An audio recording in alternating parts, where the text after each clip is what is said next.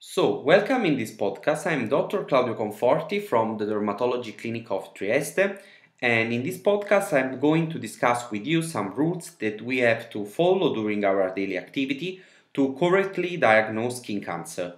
First of all, when we are dealing with the recognition of skin cancer, we need to analyze three main features: colors, allow estimations about the type and location of chromophores at different levels of the skin; patterns, allow to assign a skin lesion to a specific diagnosis; and architecture, that allow to differentiate between likely benign and potentially malignant skin tumors.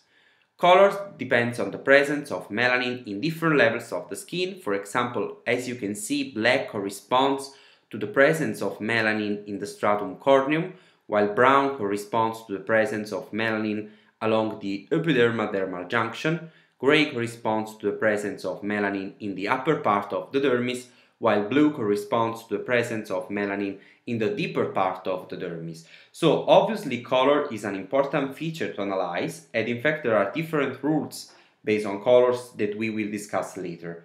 But among the most common rules that we can use every day, I would like to remind you the ABCDE rule that is extremely easy to teach also to patients because it consists of 5 criteria: asymmetry, irregular borders, more than 2 colors, diameter bigger than 6 mm, and history of evolution.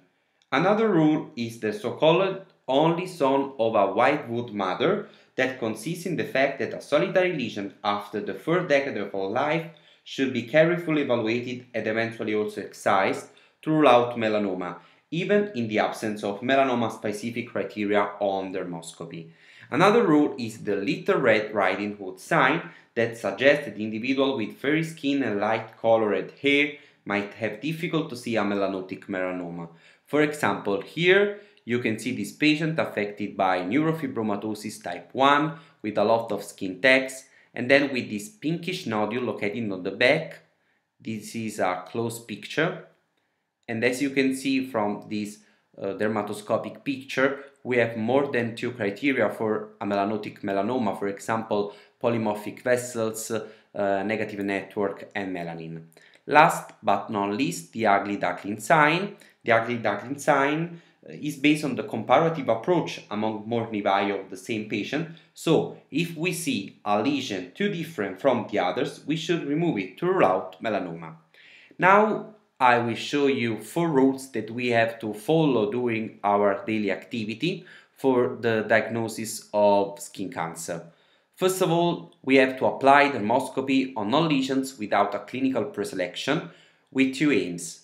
The first is to confirm the naked eye diagnosis, and the second is to re-evaluate the diagnosis. For example, here you can see a patient, a 55-year-old woman with a lot of angiomas and septae, and also with this black nodule on the back, and this is the dermatoscopic picture.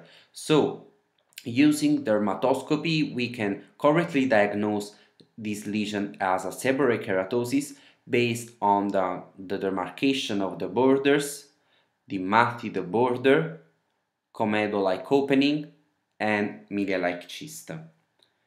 And now I'd like to share with you this case. This is a patient be treated for actinic keratosis of the scalp with cycles of cryotherapy and photodynamic therapy. And this is a classic scenario in which we are ready with the cryotherapy to burn all erythematous lesions that we see, for example, this actinic keratosis.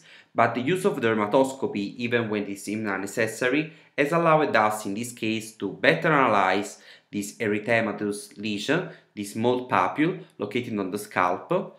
And this is the dermatoscopic picture. As you can see here, we don't have the classical criteria of actinic keratosis, but we can see polymorphic vessels. And in fact, we decided to excise this lesion, and the diagnosis was a melanotic melanoma, Breslow 0.8 mm.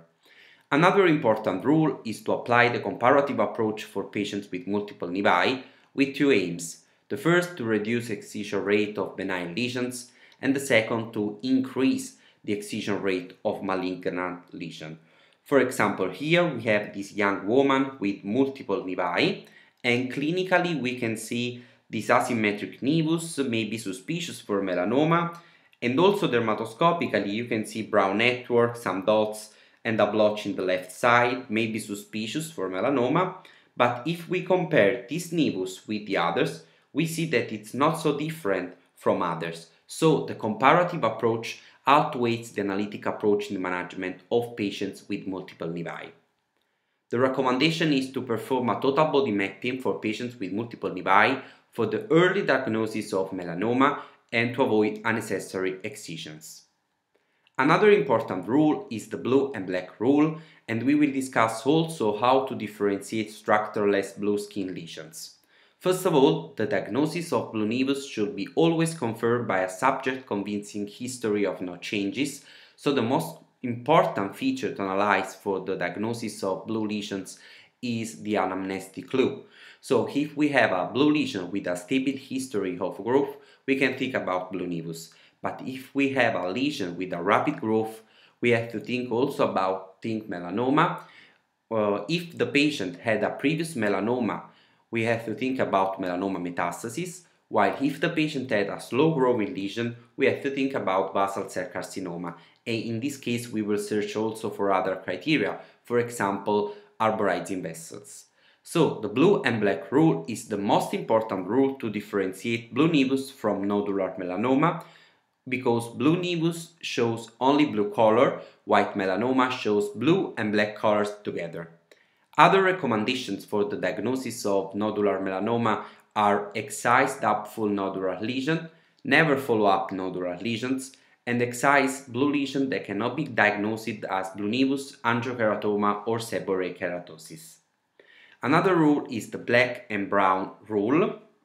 This is a patient with many nevi that show globules at the periphery, while for example this is a pregnant woman with multiple compound nevi with brown globules, while for example this patient has a different type of nevus with globules of different colors. For example, you can see globules, brown globules, black globules, and gray globules.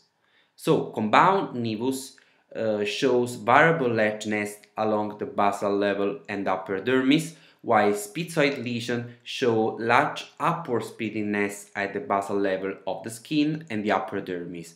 So the black and brown rule is the most important rule for differentiating globular nevi from schizoid lesions. Why? Because globular nevi show only brown-gray globules, while schizoid lesions show brown-gray and also black globules. So just to remind you how to diagnose and manage Spitz nevus, there are three dermoscopic signs of pigmented Spitz nevi: black, brown, gray globules, peripheral globules, or peripheral lines.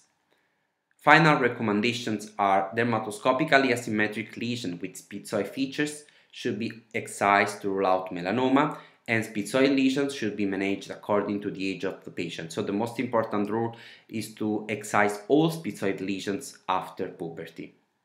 Thank you.